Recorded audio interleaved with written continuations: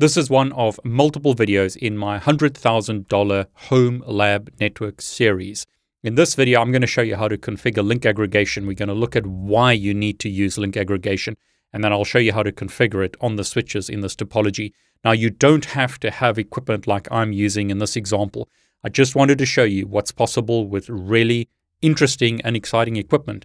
This network is too fast, has 1 gig, 2.5, 5 gig, 10 gig, 25 gig, 50 gig, and 100 gig interfaces. You don't need that. You can run an entire Aruba network on your laptop using GNS3. Use the link below if you want to see how to do that. You can also use the links below to watch other videos in this series. Okay, let's get started.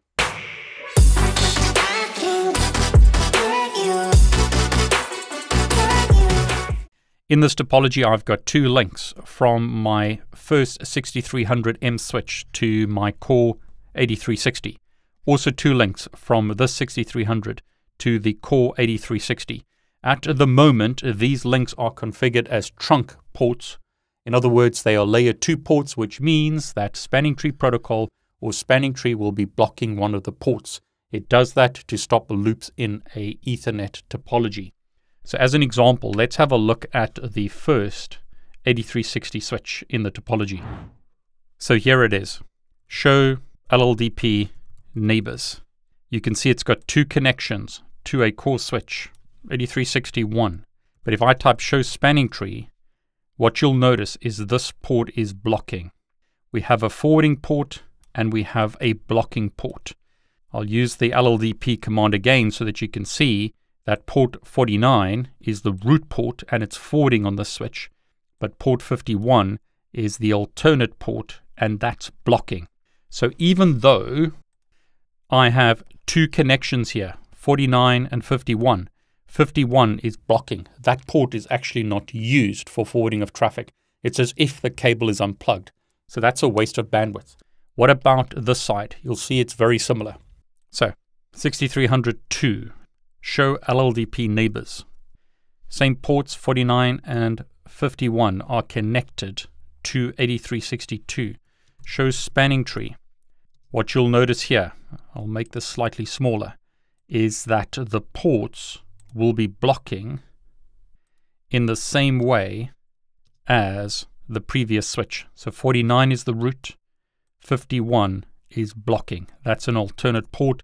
That port is forwarding. That port is blocking. No traffic is being forwarded across that link. Spanning tree has basically logically unplugged the cable. That's not entirely true.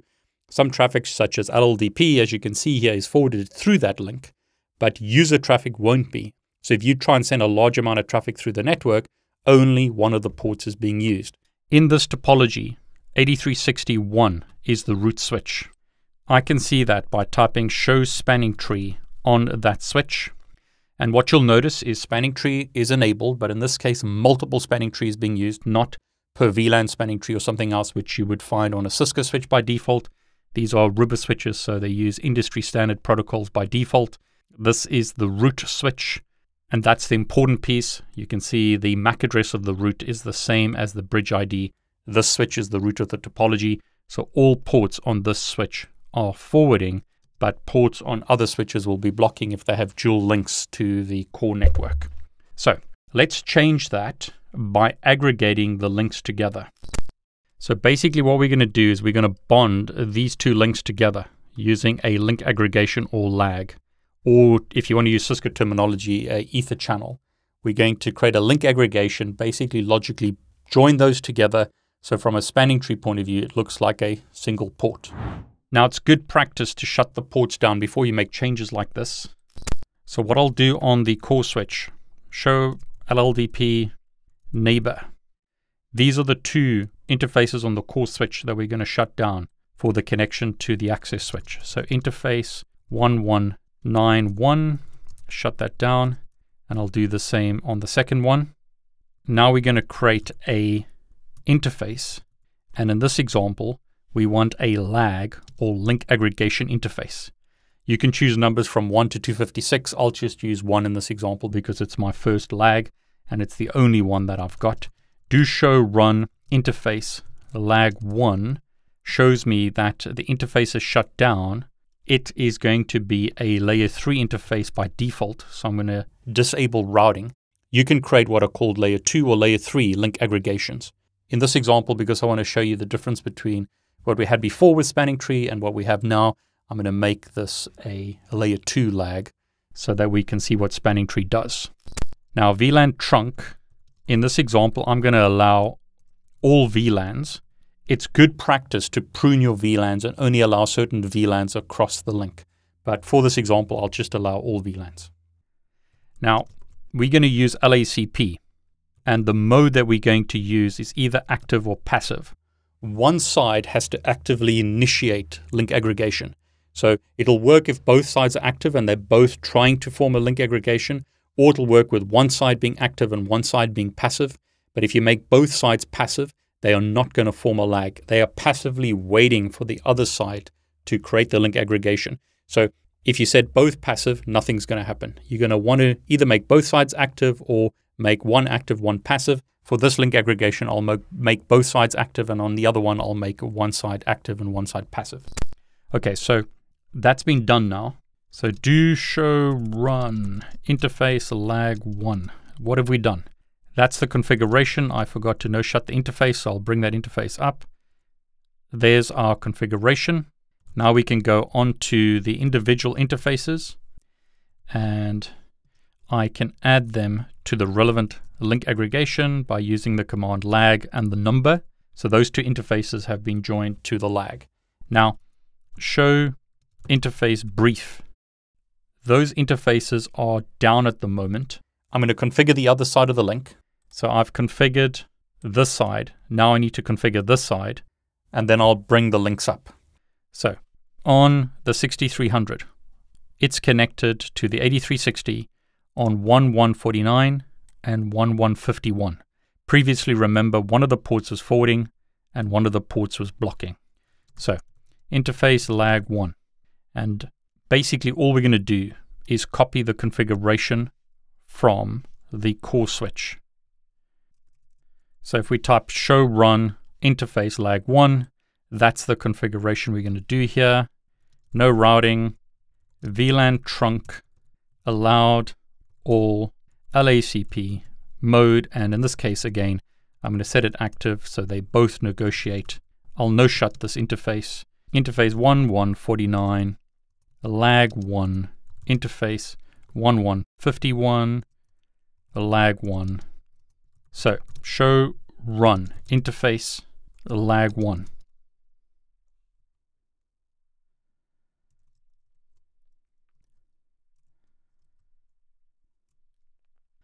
Okay, not sure why it's not showing the configuration. Let's try that again. But there's our configuration, same as the other side. On our ports, so show run interface 1/149, there's our configuration, and 51, there's our configuration. Show LACP, and let's look at interfaces. We can see that the interfaces are down at the moment, but port 49 and 51 are part of the link aggregation. So on this side, interface 119:1, no shut that, and I'll do the same on the other physical interface. So show LACP interfaces. We can see that the interface is up on this side. It's active, so A being active. Forwarding state is up. So back on the access switch, show LACP interfaces. State is active. We can see the port ID. We can see that the forwarding state is up. So now when we type show spanning tree, what you'll notice is lag 1 is the root and it's forwarding.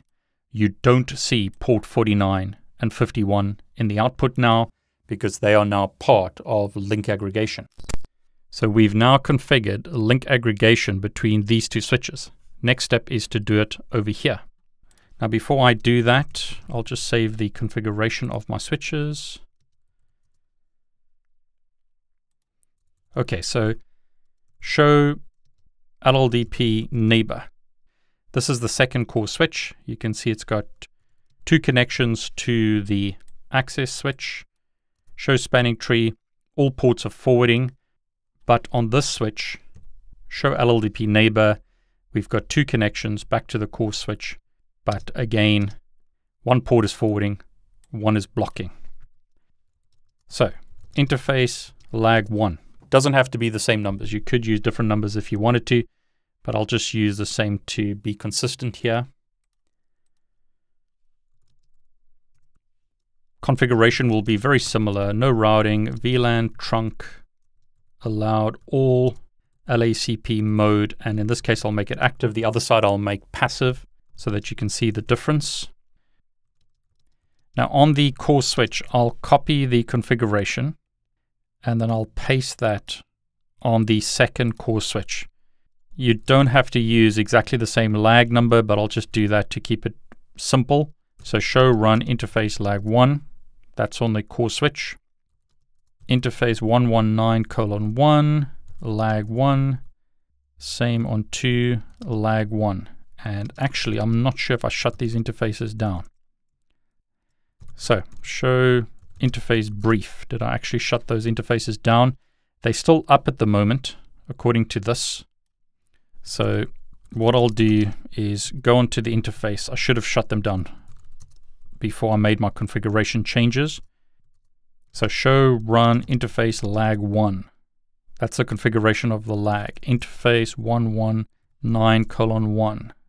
And that's the configuration. So let's configure the access switch as well. 1149, shut that down. 1151, shut that down. Interface lag 1, no routing. Vlan Trunk, allowed all LACP mode, and in this case I'll make it passive rather than active.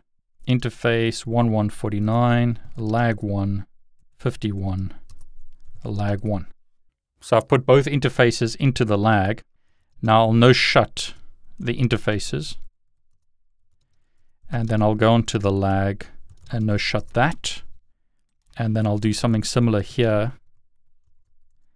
No shut, no shut, interface lag 1, no shut, and hopefully I didn't mess it up this time. So let's see what it does. Show LACP interfaces. You can see this one is active and it's up. On this side, show LACP interfaces. You can see this side is passive and it's up. So that's working. So show spanning tree, scroll down. You can see we've got a lag that's forwarding. We don't see port 59 and 51. Okay, so that all looks good. But the true test is, can we actually send traffic through the network? So command prompt, ipconfig. This is PC2, has this IP address. Can it ping PC1 through the network? And as you can see there, it can. We have configured link aggregation on these two links. So spanning tree won't block one of those ports. We have full usage of both those ports. Now I say that, but you need to be careful because the load balancing is actually done on various options. So we can see our lag interfaces, but if I look at show LACP aggregates, you'll notice that this side is passive and it's done on layer 3 source destination address. So load balancing of traffic across the two links is actually done on layer 3 source and destination IP addresses. That means if traffic is sent from one host to another host, the same IP addresses will be used, so it'll actually only use one link. It won't use both links. So we won't get the usage of both uplinks if we only send traffic from one PC to another. It's an aggregate of traffic.